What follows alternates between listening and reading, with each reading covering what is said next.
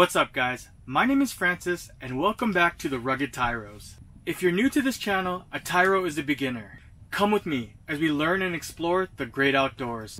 Before we get started, I just want to let you guys know that this episode is brought to you by Connected to the Land. Connected to the Land was created to bring Canadians together during a time of isolation. Connected to the Land has articles and videos on a variety of topics including gardening, recipes, DIYs, hunting, and ice fishing.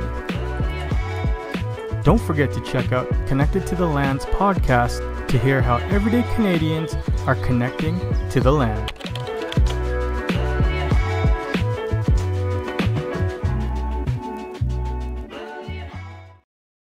I'm spending the next 24 hours on the ice. This is something I've been really wanting to do, and I've never done this before, like ever. So basically I studied how I could achieve the two things I really like the most, camping and ice fishing at the same time comfortably. With the homie Rocky, of course.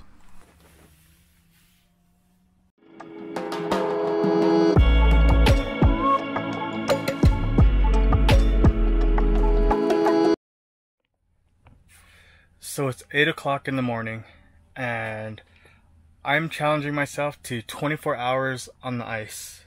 I just finished setting up and we're gonna get to some fishing here shortly.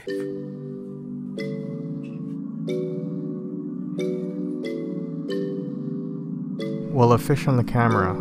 That's a good sign, right?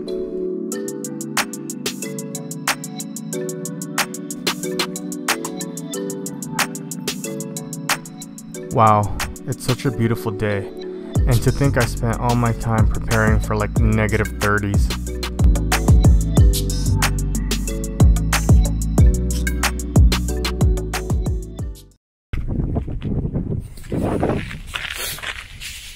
See anything down the hole, Rocky? Well, I'm gonna let my stove run so I can boil some water, and gives it a little bit of warmth in here with the door open. Seeing as I put this floor down, I'm going to treat this like an Asian household and put my slippers on. And I guess we'll wait.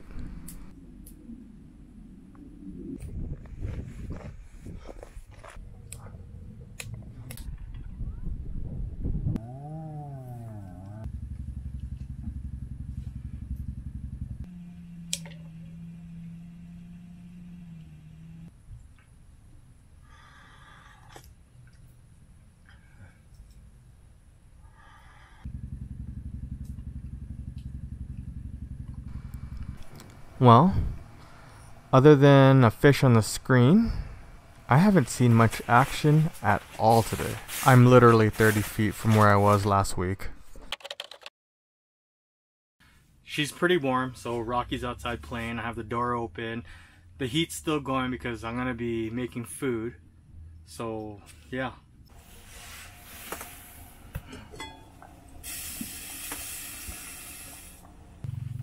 Nothing but the finest and healthiest cuisine here. Even after a little jigging, still nothing.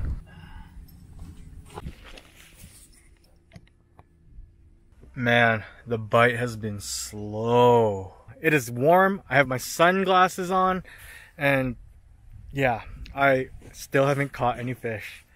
But hey, people get skunked. You'll get skunked, everyone gets skunked. It's part of fishing.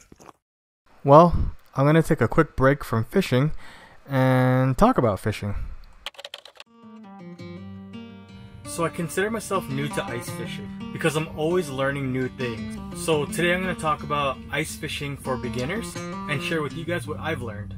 So basically I'm going to talk about types of ice fishing. So when I was learning, I didn't have much gear. You don't need much gear to do this. You can literally drill a hole, drop a line, and sit on a bucket. This sort of activity is actually really inexpensive. Again, you don't need much. An auger or someone to drill the hole for you, an ice fishing rod, and some bait. These minnows are one of my secret weapons, but check with your local regulations to see what you can use in your lakes. And you're set. And the other thing about ice fishing for beginners is that when you start catching fish, it's satisfying, and you're gonna want to do it over and over. And honestly, like it's thrilling, it's exhilarating, and you're gonna get hooked. I personally think that this is one of the safest hobbies, and as long as you take the proper precautions, it can be so fun. And ice fishing is great because it's a good way to get outdoors.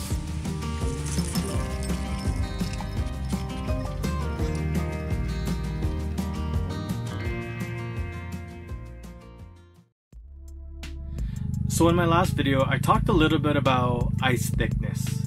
So today I'm going to cover a little bit about ice safety. So one of the first things that I learned when I first started ice fishing was that if you're taking a vehicle, like your truck, your car, SUV, whatever it may be, onto the ice, is to open the window so you can hear the cracking. Then you take off your seatbelt.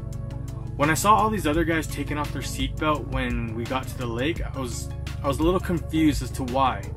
But the reasoning is you want a quick getaway. If you happen to go underneath that ice, you want to be able to get away as fast as you can. So I make it a habit now, as soon as I hit the ice, seatbelt off. I talked about this last video, but I think the best way to check like ice thickness is to actually go out, walk on the ice, and drill a hole and measure the actual thickness. Like, I want to know for myself that it's safe enough for me to drive my vehicle on the ice. So if I don't see any other vehicles on the ice, there's a surefire chance that I'm not going to be taking my vehicle on the ice. But if you're a little bit leery, check for yourself. Now, walking on ice is a huge deal. I've had my fair share of spills, so I always try to keep my cleats on or around me at all times. Mine actually came in a kit with the next thing I'm going to talk about, which is ice picks. There's a lot of different styles of ice picks. These ones are pretty cool because the sheaths kind of retract to expose the points. I've never had to use these, and I don't plan to use these. I try to be aware of the ice thickness at all times. I don't think you'll catch me venturing out onto thin ice. But in the event that you do fall in, you have these around your neck, you pull yourself out by clawing into the ice with it. One thing I always carry on me too, when I'm outdoors, is a knife. When I'm ice fishing, I carry 2 knives. And the reason why I have these 2 knives in my pockets at all times is the same principle as carrying around this. Like I said, I've never had to use any picks or knives. I've never fallen through the ice, and I don't intend to. But in the event that I do, I want to be prepared. Another big part of safety is being aware of your surroundings. And I'm not talking about the guy over there on the quad, and I'm not talking about the guy over here in the big shack. I'm talking about know what the weather's going to be. I knew it was going to be windy this morning, so I set myself up in the wind, and I also prepared my tent with these straps to keep my walls from being blown in.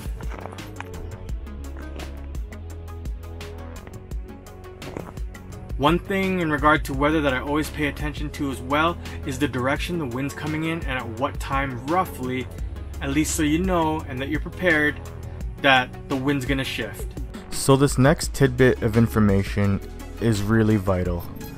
Dress warm. Dress to the weather. There's nothing worse than being cold and unprepared. Not everyone can afford like an ice castle, ice tent, ice chalet, ice hut, ice shanty, whatever it may be. I can't emphasize this enough. Dress to the weather. Don't be too hot, but don't be too cold. Overall, just take it easy out there. Take it slow. I know there's a lot I didn't cover with basic gear and safety, but this should get you guys started. This is the basic, and I'll cover more in videos to come.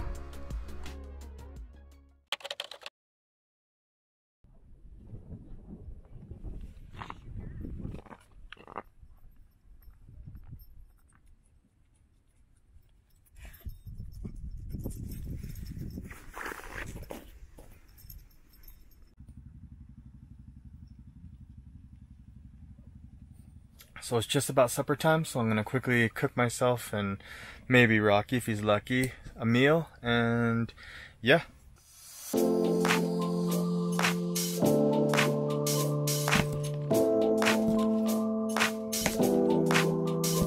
Ooh, snap, he busted out the wok?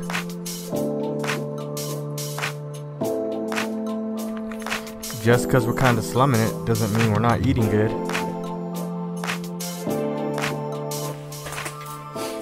7 o'clock, guys. I just made dinner. Just gonna have a quick meal. I'm gonna try to target some burbs tonight with some glow-in-the-dark lures. Haven't had much luck all day today, so hopefully we catch something tonight. Hopefully.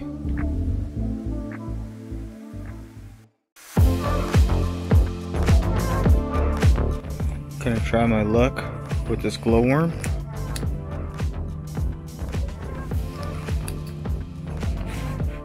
That should attract attention.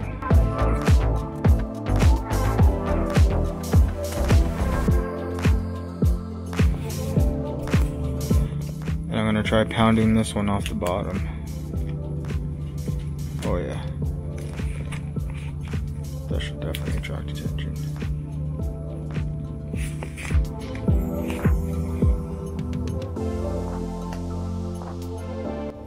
No bueno.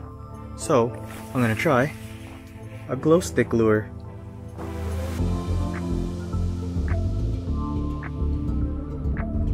Sweet, some entertainment.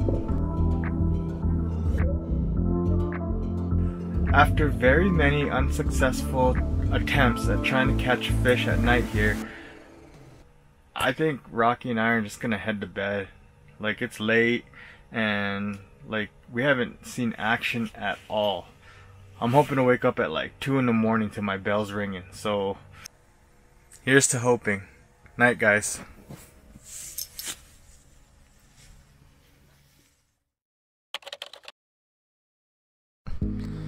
Man, there's gotta be a reason why I haven't caught any fish today. Maybe I just suck at fishing. Maybe I'm just a horrible fisherman. Maybe I just shouldn't fish at all. Any luck out there today? I've got skunked all day long? Hey, my buddy from Alberta Fishing Trips, Mitchell, commented. He's saying because of the wind tonight that there's a pressure system that moved through. Bite's going to be slow. Huh.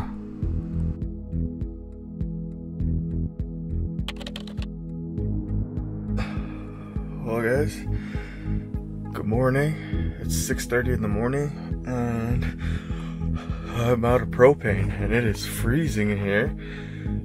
I didn't fill, and it's freezing in here, and I didn't fill the wood stove, so I'm gonna try to start another fire here because it's cold. Holy. And I'm almost up on my 24 hours and still no fish. I guess I'm gonna try to just go back to bed and finish the rest of the 24 hours off. Cold. It is shivering.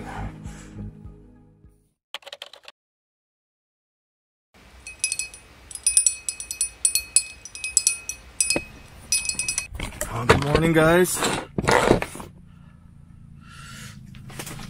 Finally, I just got up and yes! Woo!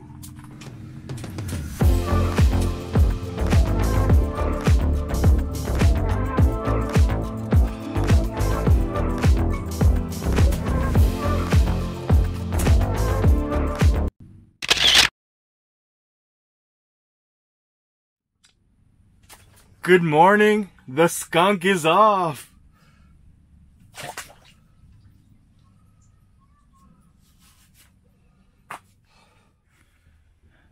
Alright guys, so this morning I finally caught a fish. So that's it. I lasted 24 hours on the ice and I'm gonna pack up now. I want to go home and have a good meal. I want some heat. I'll catch you guys on the next one.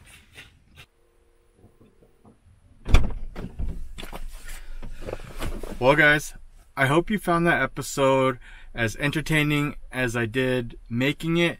So if you guys haven't already, go ahead and hit that like button, share this video, and if you haven't already and you're not subscribed, go ahead and hit that subscribe button, then that bell icon for more notifications from the Rugged Tyros here on Tequila Creative.